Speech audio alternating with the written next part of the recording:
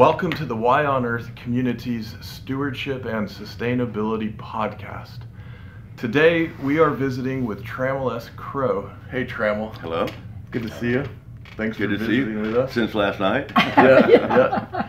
And this is a very special episode because we're also joined by Joanie Klar, who's one of our premier ambassadors at the Why on Earth community and who's also on our global advisory board. So Joanie, so glad you could be here with us also. Well, thrilling and exciting, especially to be here in Dallas with you, Trammell, and all you do. I've been waiting to do this.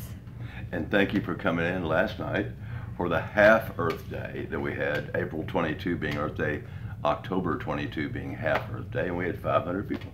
It was a fabulous celebration. And another million in the sidelines, waiting. Mm-hmm. They didn't know. Another million. Once they get an invitation, they'll be here too. Well, I'll tell you, we got a lot to talk about, and I'm really excited. And before we dive in, let me just share with our audience a little about you and your background, Trammell. So, Trammell Crow is Dallas, Texas-based businessman, philanthropist, entrepreneur, and innovative leader in business development and operations. He is the founder of Earth Day Texas, the world's largest Earth Day celebration, which in 2011 transformed into EarthX, the world's largest environmental expo, conference, and film festival, which takes place every April in Dallas, Texas. Just keep saying world's largest. Yeah, it's a very Texas thing, right? All right. And just to give you an idea, in 2019, just this past year, the EarthX had over 177,000 attendees, 650 exhibitors, each of those representing often multiple organizations, 6,500 youth, 452 speakers, and was an amalgam of 9 different conferences going on at once, which, Trammell, maybe we just dive in right there. How the heck are you doing so much at once? Well, by not knowing any better, right? By consistently biting off more than we can chew, and definition of insanity. Okay, all right. Good on you. Right. So tell us a little about what's going on with these different conferences and what's EarthX all about. EarthX started as an expo for the public the very first year, 9 years ago. Around the time of Earth Day, we had a 2-day festival with the exhibitors and 40,000 people. I say exhibitors, and that means the Sierra Club, the University of Georgia,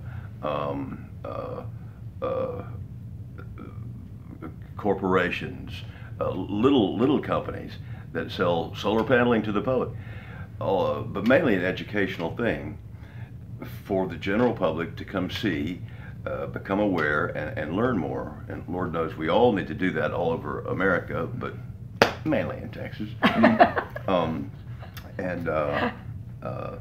It has become very multifaceted. At first we just showed it, maybe a couple of movies a day. Now there's a full-fledged film festival, and last year I think it was 69 virtual reality films, all about ecology. So again, it was the largest. An investment forum with startups and venture capital companies. But you say, how did it happen? We just didn't go by the rule book. And when corporations said they wanted to have a conference for corporate sustainability, we did. When we saw that Austin, Texas has an amazing environmental super conference, they call it, of hundreds of attorneys, we started one too. Now we have an ocean conference for scientists and foundations. There'll be the Global Youth Summit, which we didn't mention. We didn't have this last year, but it will be in Dallas, and they're moving their headquarters to Dallas. Wow, that's fabulous.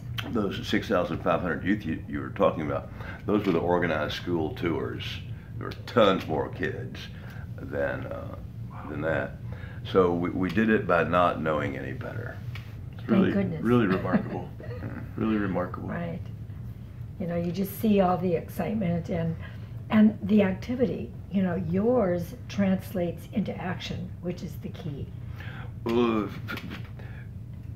We're trying.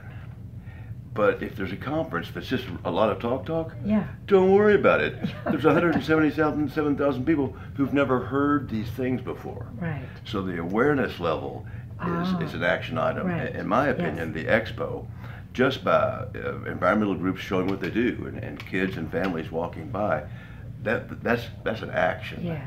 Yes. I wish this would happen in New York. Yes. And Yes. if it happened in Washington, D.C., the politicians might learn a little Right. bit. Right. Well, that's a thought. You know. Yeah. Yeah, EarthX DC. Yeah, Yeah. another target area.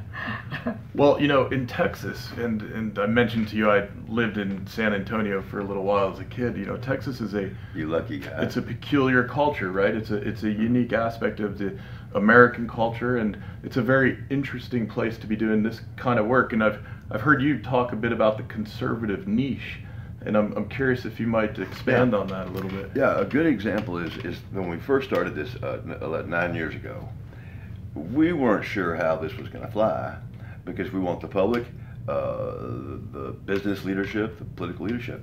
And so we started by not exhibiting all of the United Nations 17 Sustainable Directive Goals. If we did talk about all these wonderful things to save the world, it would have been branded as an overall left-leaning event. And that would have been the death knell of it. So we have stuck straight to ecology. So the exhibits and the conferences concern themselves with soil, land, air.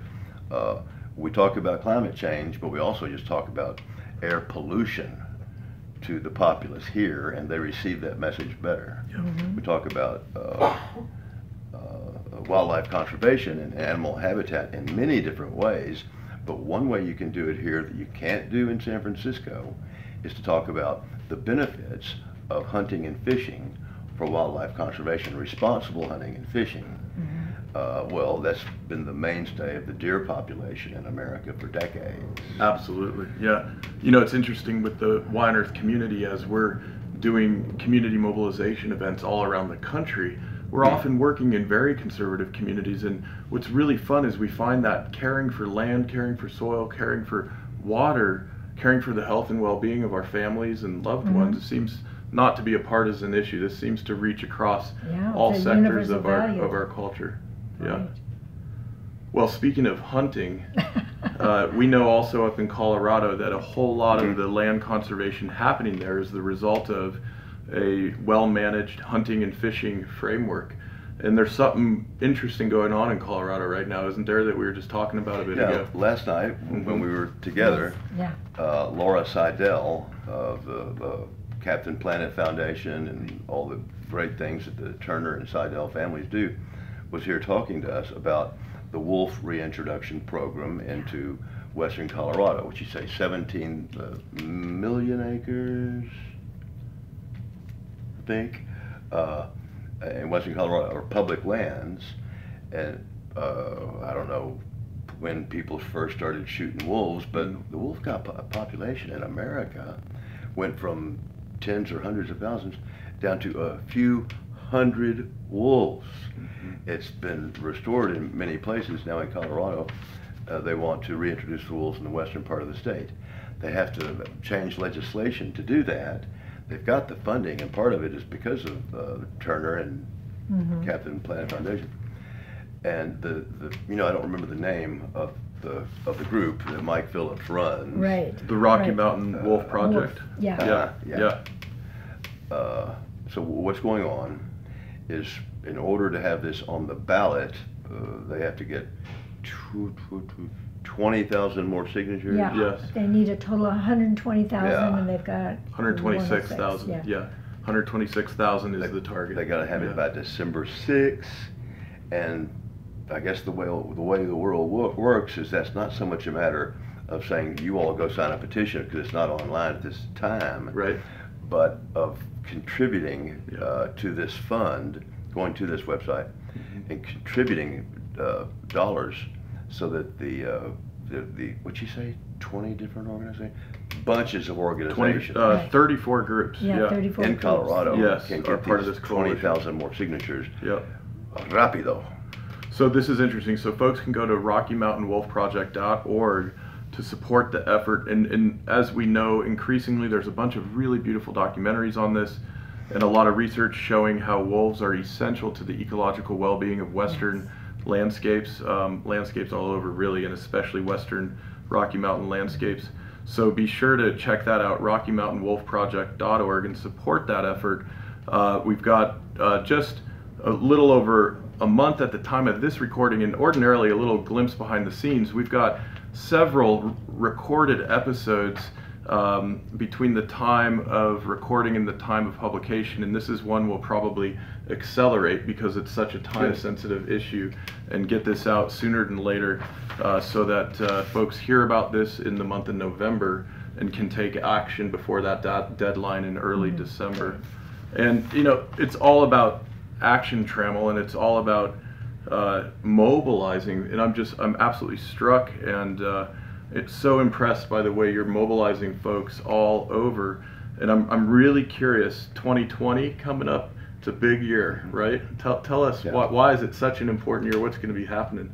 2020, April 22, 2020 is the 50th anniversary of Earth Day. Earth Day, maybe you youngsters out there don't know how important that was. That was the galvanizer of environmental movement, and everything done before that was really called conservation and wasn't something that pervaded our lives. And now, as you all know, it's drop by drop, bit by bit. Pick up a piece of plastic, buy a piece of plastic. So that's what kicked off in April 22, 1970. This coming April 22, 2020 is the 50th anniversary. There will be many, many people and organizations all over the country celebrating and doing other things. So it'll be our 10th event. We will celebrate, so to speak, this 50th by April 22 in Dallas, having major figures from those eras. Mr. Ralph Nader has not said he's coming, but hey, Ralph, we want you to come. You're invited. A lot of active people. Then get Mrs. Nader. Yeah, well, yeah, right. If he doesn't, then you will. But we do along those lines. Yeah. Senator Gaylord Nelson was the guy, the governor of Wisconsin, and the senator of Wisconsin, who said, "There shall be an Earth Day," and he said it in September of '69. But he called it a teach-in, because that's what they did back then. The sit-ins and the love-ins. Yeah. So he called it, we're going to have a teach-in. By the time it rolled around in April, it was called Earth Day. 10,000 high schools and other schools and 1,500 universities all participated in America. It was mainly a national event. And as a matter of fact, what I have read is that there were more people there and all over the country, rather spontaneously, than any civil rights movement event or any anti-war movement event in the world. Wow. Oh my God, that was the environment. So that's how important Earth Day is. So Trammell, I imagine a few of our audience members maybe weren't yet born April 22nd, 1970. Where were you? Just take us back a little. Paint a picture. What was different then than now? What's the same? What was that like? Some things were better and some things were worse. Okay. Obviously, there wasn't the climate change problems at that time. Some had begun, but they were imperceptible. There weren't ocean plastic problems. There weren't ocean acidification and coral reef dying problems.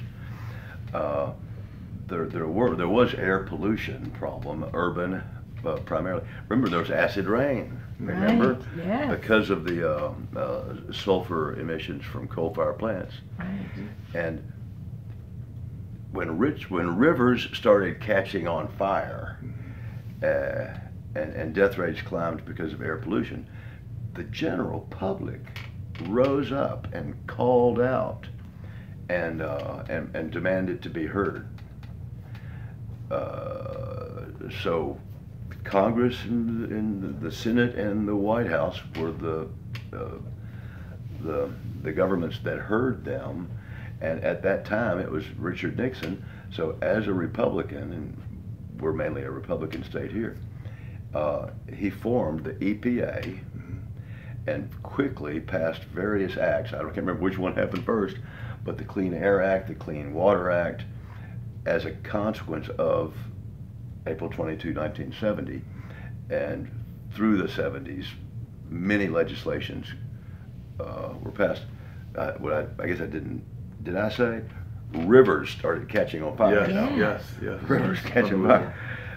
So that kind of thing stopped. And by the way, let me mention to those folks in Santa Barbara, California, who have told me, Trammell, 1969 was the first Earth Day. Okay.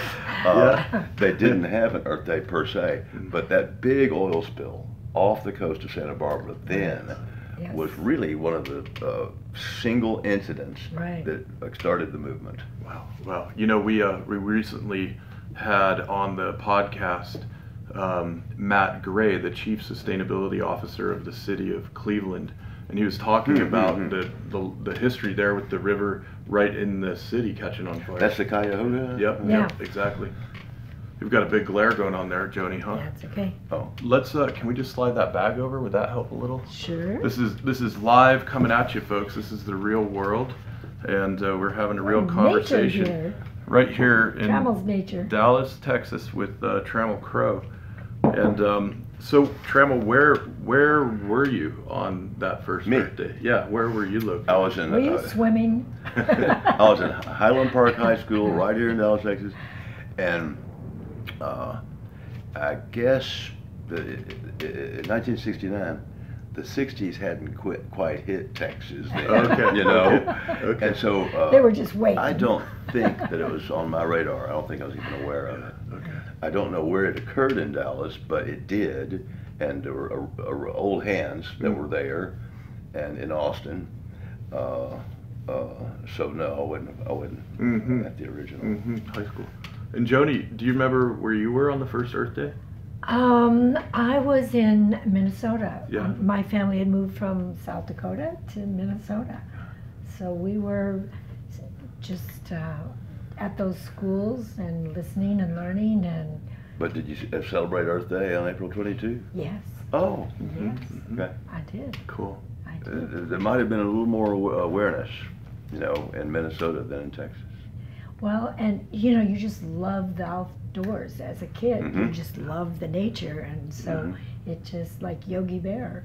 That brings up something that I think is part of what your organization works on. Suburban sprawl, ironically, introduced city people to nature. That's right. By not just having yards, but 3 doors down was the end of the suburban of the neighborhood, and there were fields. Yeah, field, green We belt. talked about that in New York. Absolutely. Yeah. And that right now, one of the things we can do in these suburban communities is permaculture the heck out of them and get the biodynamic soil activation going. It's great infrastructure actually for food forests. And so this is part of the work we're doing, promoting that in communities all over. Yeah, in 1 year you can turn around your whole soil. Zach Bush and his Farmer's Footprint and creating the research on glyphosate, creating cancer, that we now have Roundup on the way out, so we can now restore our soil. Can you say health. that again now that we have Roundup out? Can you, what is this? Well, Dr. Zach Bush is an amazing doctor who did much of the research on glyphosate, which is water soluble, went in through Roundup being applied. Roundup being the pesticide. Yep. Yes. By Monsanto. Yes. That people use in their lawns and farm fields. Everywhere. Yeah, throughout agriculture, throughout So what has happened? Well, it's been water soluble, and there's What a has whole... happened to the use of it? Yes, and it has just destroyed the health of the people administering it, and our soil, I and thought our you were water. saying this. Hasn't there been legislation now? So there's now a series of lawsuits arising Yes. because of the science that Zach Bush has been leading on, and we're seeing increasingly commercial farmers switching back to organic farming practices, knowing that not only is glyphosate poisoning food, it's also contributing to extraordinarily high rates of cancer in the farming communities. Yeah. So this is, it's something we're all working on. It's And something your we're all part backyard, of. your own garden, if you Yeah. used it in your own backyard. But no I good. thought I heard So- that there are some states where it's been banned. Not yet. That's interesting. I'm not sure where we Okay. are on that. Well, I we're thought I on heard our in the way. last week. I We're thought I on heard our in the way. last Yeah. week. That There's might a be huge Trammell. We'll have to momentum look on into it that. now. Yeah. So Yeah. yes. Well, let me ask. We're talking a little about the history, thinking 50 years back, and I'm wondering, Trammell, for you, here you are. You grew up in Texas, from a family in real estate and business. How did you get into the environmental and ecological work that you're now leading? Well, the original story was just real simple. There's no great romance to it. Uh-huh. My brother taught me 3 words when I was 12. He probably taught me other 3 words. Yeah, I don't know if we should say that. Yeah, right. But environment, population, and politics. And as soon as I learned those words, they became the most important things to me.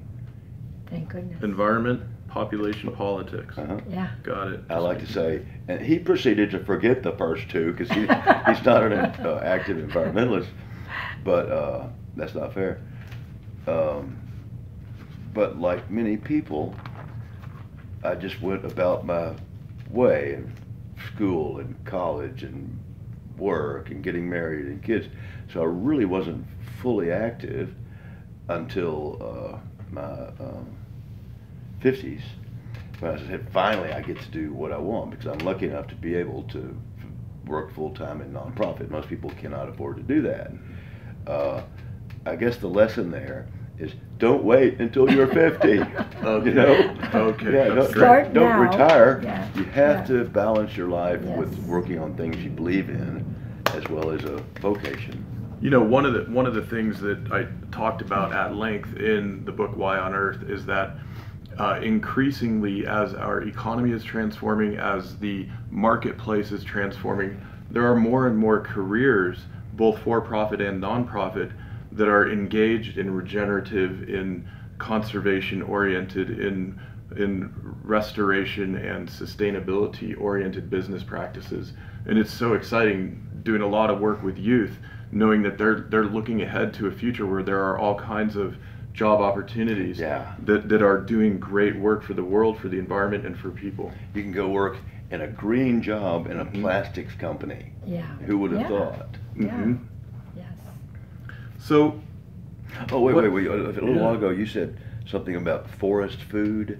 food forests. Yes. Food. Yes. What? Yes. So this is mimicking some of the natural stacking of layers of tall trees, medium height trees, shorter trees, shrubs, etc., all producing different types of foods, nuts, fruits, etc.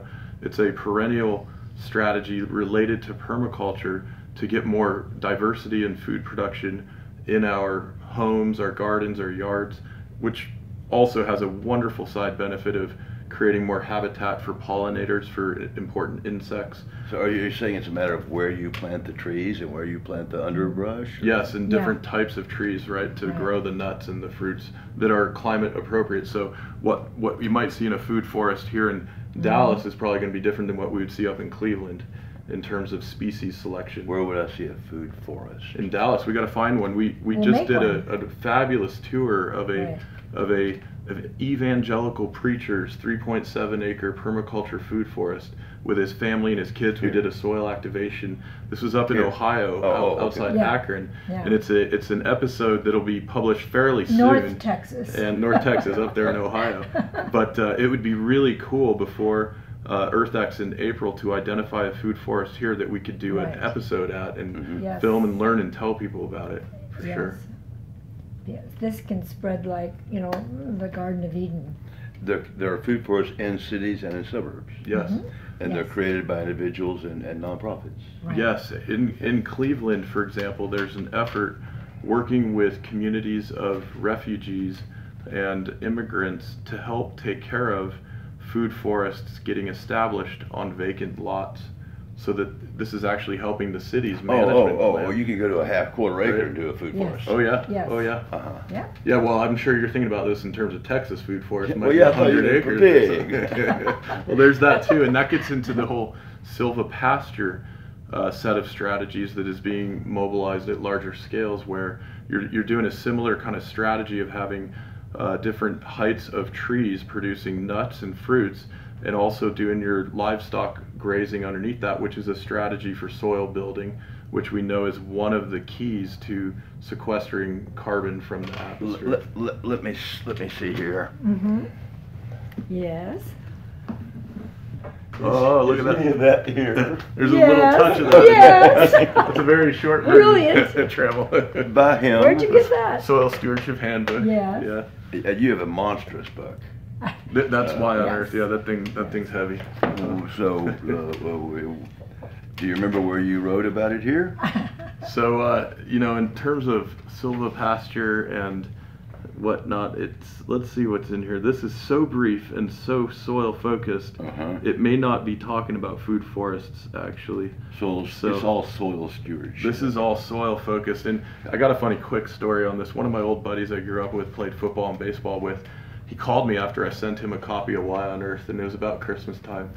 And his name's Joanie. He called me up and he said, Aaron, can't you just boil this all down and tell me what to do? And I said, Joe, have I got the thing for you? We're gonna in a couple months have our soil stewardship handbook out, which is just full of activities people can do. You sent him the Yes. $400, Yeah. the 400 page. Yeah, that was version. Why on Earth. Exactly. Yeah. The Bible. Yeah. We got But the no, Bible. we could be doing more resources on the food forest strategies, and I think it's a Yes. really important angle. One of the others that we're starting to produce some content for is what homeowners associations can be doing to stop toxifying, Yes. to start building Yes. soil, to Do you do the have- food Make it forest. some edible kind of- landscapes. A Yes. manual for that? That's cooking. That's cooking. It's How coming. far off is it? Well, it's probably just a few weeks before we have a very short document, and then probably about a handful of months before we have something a little longer.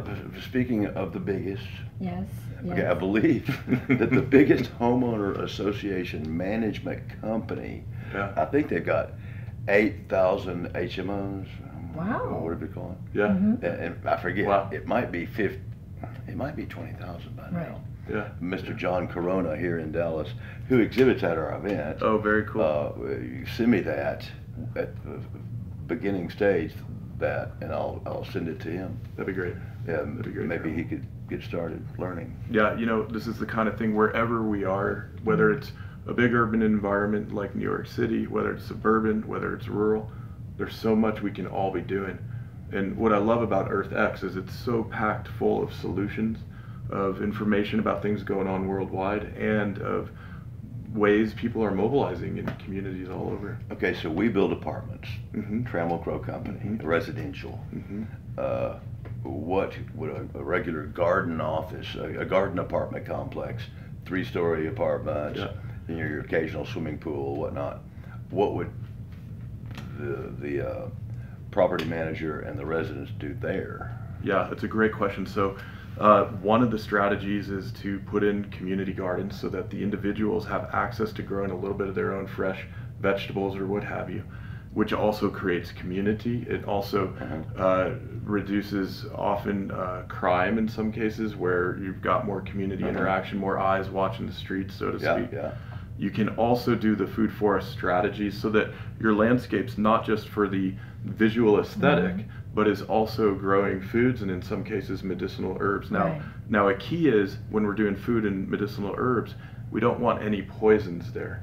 So part of this shifting in mentality and philosophy and psychology is, hey, we're not going to spray poisons to make sure that there's no blade of grass sticking up between the concrete or what have you. And we're going to stop toxifying our environments. We're also going to really encourage people to do composting, which is soil building as opposed to methane producing, because when those food wastes and waste paper and all that goes to landfill, we're just exacerbating the climate crisis. So as a real estate Or residential methane developer, Yeah. what would I do to learn about offering composting to tenants. Well, golly, I guess we got to produce some resources for you. Yeah. And a whole lot like you. Yeah, I think it's a big opportunity. But wait, you might have to get to know your neighbors. Well, right, that's the. And what they eat. Yeah, Well, look. and what they eat. Yeah, and what they. And I think a lot of us would agree that in our country right now we've got a real cultural crisis, and we've got a real divisiveness out there that we can heal. Well, part of the reason is because we don't know our neighbors. You know, part of it Yeah. is, and I love. There's We're a not quote. doing things There's a together quote like that. from President Franklin Roosevelt. He said, "A nation that destroys its soil destroys itself." And I imagine there's got to be a corollary there, which is a nation that heals its soil heals itself. And it could be that as our communities are mobilizing around these soil installations, gardening, food forests, it also means we're healing our communities. Well, you wrote that quote down. I need that. I need to use that. I'll Yeah. get that to you. Yeah. Oh, absolutely. Yeah. Well, I love. Well, hang on. Oh. I got some more questions for Yeah. you. Okay. You were expecting. This is fun. Also, you know, in Aspen, you met at our day. You Yeah. met Jerome, who did the. He's our permaculture guru there, that wrote the book on the greenhouses. Jerome Ostentowski. Yeah. I think he Ostenkowski, gave of you course. A Yeah. book, Yeah. and if not, I'll get you one. But that's a real important piece for developers. Would to you have send too. it to us? I will. Okay. I will. So again, as a developer, Yes. residential apartments, the gardens you said, Yeah. the composting you said. Yeah. What about just a regular office building? I don't mean Well, a 50-story building. Check this out. I think we've got a huge opportunity here. I think that we know through the research that indoor air quality in office buildings Yeah. is particularly bad because we've got a lot of materials off-gassing. Computers, finishes, paints, furnitures, Carpets. all kinds of things, carpets. And we also know, get this, that certain species of plant are very, very good at filtering air. Carcinogens in particular, the very best is the spider plant is the household name. We can get the Latin name for you.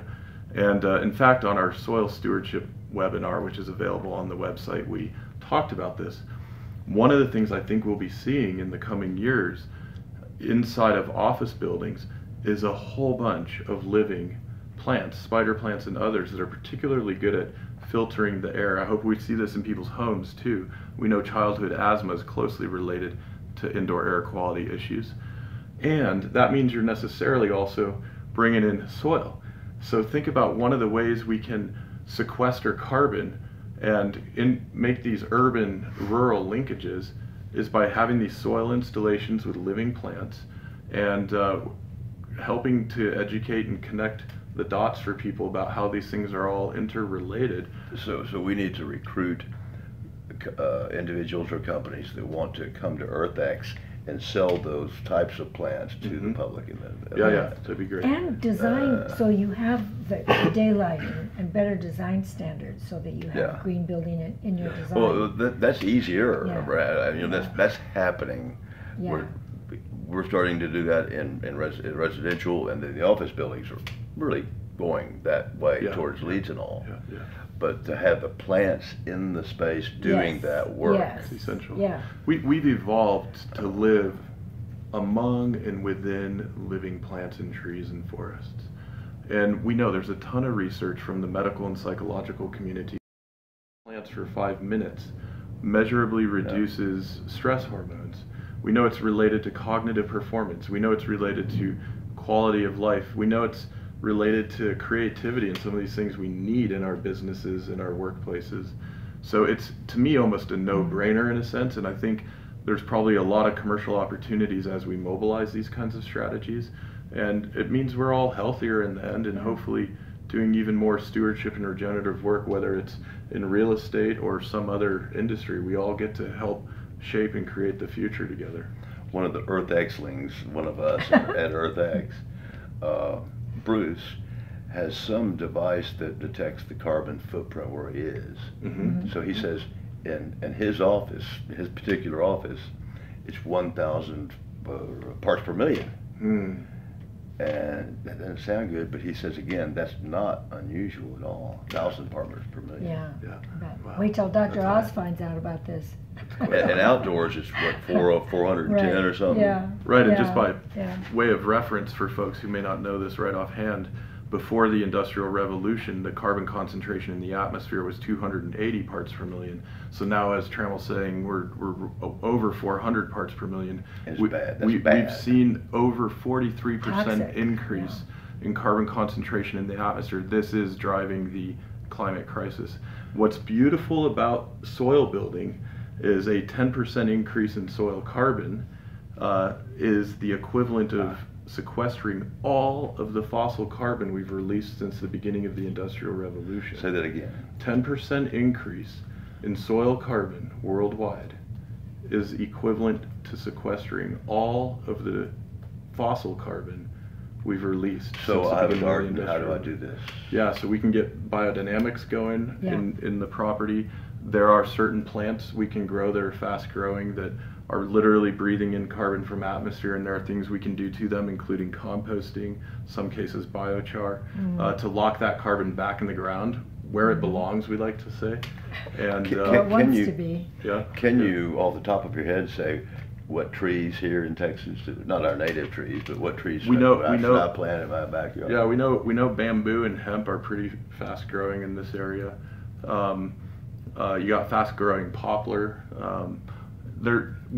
You've got a really beautiful forest here. I'm just looking out the windows, and even here at the lower level of the landscape, you could be doing a lot of comfrey, which every fall you would then compost. It's a very fast growing, it only gets a couple few feet high, although it can get 3-4 feet high sometimes. Yeah, mine's but this high in New it's, York. It's a grass? it's a No, comfrey. it's a a leafy plant. leafy It's a plant. leafy yeah. plant that's also very healthy for healing wounds and things like Yeah, that. yeah, it's But it's medicinal. great for the soil, and it's beautiful everywhere. You could have it everywhere.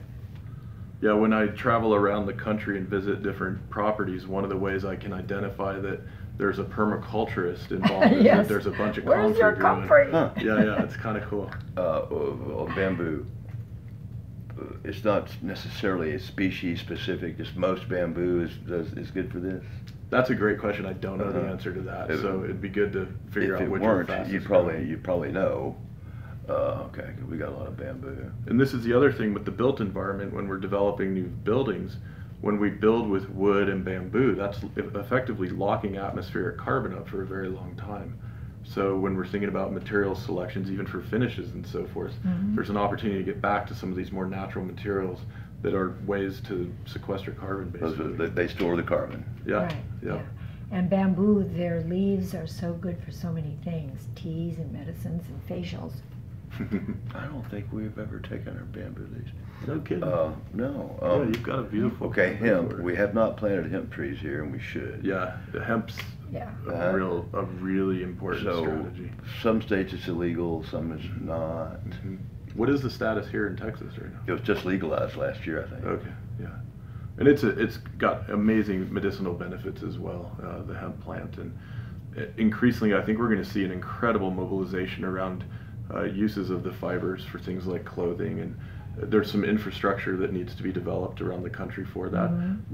What's amazing is this nation was really founded on hemp agriculture. We have towns George called Washington grew hemp. Hempstead all over the place, yeah, Hempstead and so on, and What do you mean Hempstead? well, there are lots of towns and villages with the name Hempstead in the United States.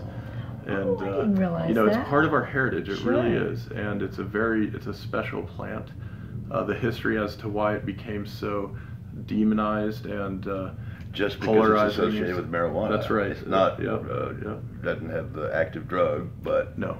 it's demonized. Yeah, it has been, and that's one of the things we need to do a lot more of, growing a lot more hemp for new materials and for transitioning off of fossil plastics and so forth.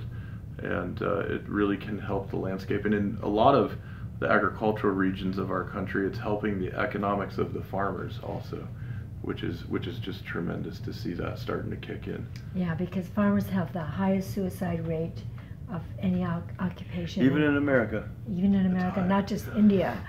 And part of it is because Well, that's a Well, whole tough other times. podcast, right?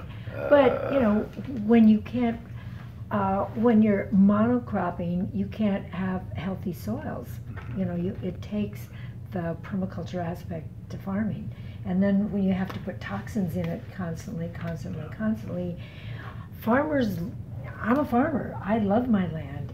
You feel it when you're putting that in, when you have to farm, when government policy that's been set up the way it has. By big business. Yeah, by big business. That's, you know, same thing with the food industry. That's why people get sicker now, because we don't have healthy food. It's, you know, it's shelf life, designed for shelf life and not human life. But we're changing that bit by bit. Yeah. Bite by bite. Bite by bite, bit by bit. Well, let me just remind our audience that this is the Y on Earth Community's Stewardship and Sustainability podcast series, and today we're having a wonderful conversation with Trammell Crow in his home here in Dallas, Texas, and I'm joined by Joanie Klar, one of our board members, and I want to do a quick shout out to our partners and sponsors who are making this possible, as well as making our community mobilization work all around the country and internationally possible. So these organizations include Patagonia, Earth Coast Productions, Waylay Waters, the Lidge Family Foundation, the International Society of Sustainability Professionals, Beauty Counter, Purium, and Madeira Outdoor. I also want to give a special thanks to all the individuals out there who have joined our monthly giving program. Thank you. Thank you very much. And if you haven't yet joined and you'd like to, you can go to yonearth.org, hit the donate button, or go to yonearth.org/support and select any level on a monthly basis that you'd like to contribute to this work. And when you do so, when you join, I'll send you an email with a very special code that will allow you to unlock all of our ebook and audiobook resources for free. And you can share that with friends and family. So it's a really wonderful win-win. And you know, I'm loving that we're talking here, Trammell, about soil, about taking care of our planet, about the outdoors and so on, and some of the connections we can make to the built environment. And I'm looking around your beautiful home here and I'm seeing so many different rocks, special rocks and minerals and gems, and I see a bunch of malachite sitting over there, and it's clear that you have a real affinity for some of these rocks. Show them. Yeah. So talk to us about this. What's going on these here? are I don't magnificent. know that. I'm not It looks like good a at tiger's eye almost. It might be related because there's tiger eye. Oh, it is. Okay. It is. Yeah. I can tell you're dying to hold it. Yeah, I mean, So the what- power of Yeah. these. I just enjoy having them and the beauty of them. Yeah. But do you want to go get the malachite? I'll go grab some. I'll grab some real Okay. quick. Sure, yes. But just the feel of this and the beauty of it all and the magic and the history behind it and all the power it has, all the magic. You know, it's a stone shaman, kind of on its own. Gosh, you know, several people last night were talking about the Tucson Gem and Mineral Show. Yeah. A lot of rock hounds. Yeah. This one's See how beautiful Yes. that is? beautiful Yeah. malachite, which has a lot of copper in it. I guess that's part Hence of the how- green. Yep, that's gorgeous. Yeah, so that's you got a connection with the stones and the rocks, is that right? Stone I just people. like them. You just like them. Yeah. They speak to you. Buy me. Bring me home. I don't know what I've never read any real science on crystal power, you know. Mm. But a lot of people seem to believe so. Yeah, when I encounter folks who are super skeptical about crystals, I remind them, you know, the first radios that we used had quartz crystal in them, and it was the oscillating frequency of the quartz crystal that somehow allowed for this communication through the ethers or the airwaves or what have you. So it's kind of interesting. There's a lot more going on this planet. Radio waves Mhm. are attracted to crystal. Well, I don't know exactly the mechanism, but the first radios had quartz crystal in them. It was part of the way the devices were communicating. We don't have The to use those happiness anymore. ratio. Yeah. They all made each other happy. But you know, I'm really excited, Trammell, about the opportunity we've had to visit with you today, and really excited about the 50th anniversary of Earth Day, the 10th anniversary of EarthX. 2020 in April. Don't miss it. Go to earthx.org to get more information, to get involved. There's all kinds of resources on there, huh?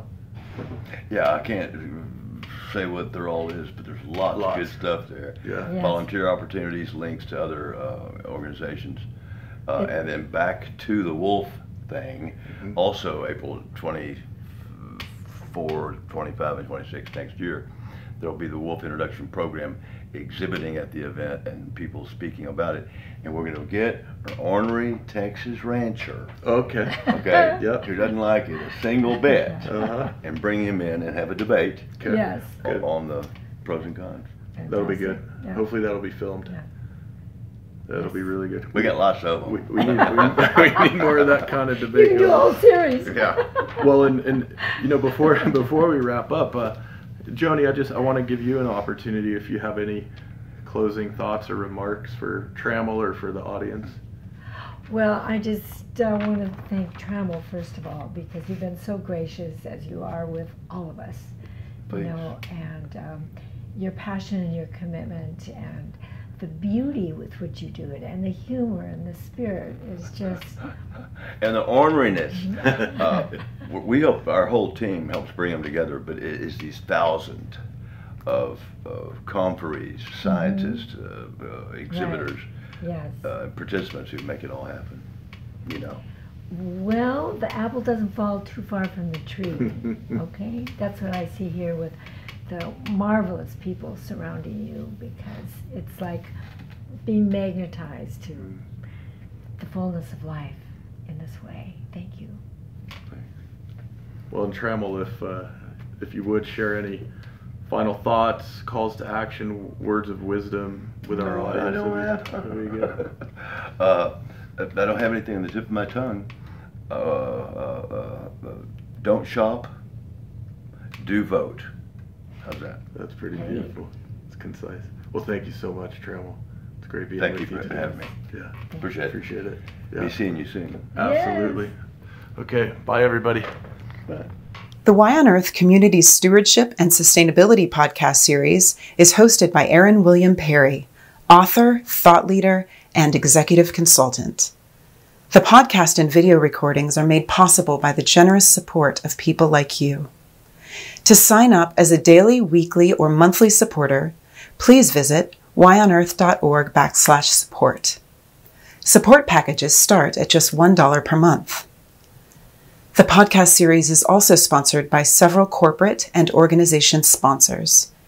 You can get discounts on their products and services using the code YONEARTH, all one word with a Y. These sponsors are listed on the yonearth.org/support page. If you found this particular podcast episode especially insightful, informative, or inspiring, please pass it on and share it with a friend whom you think will also enjoy it.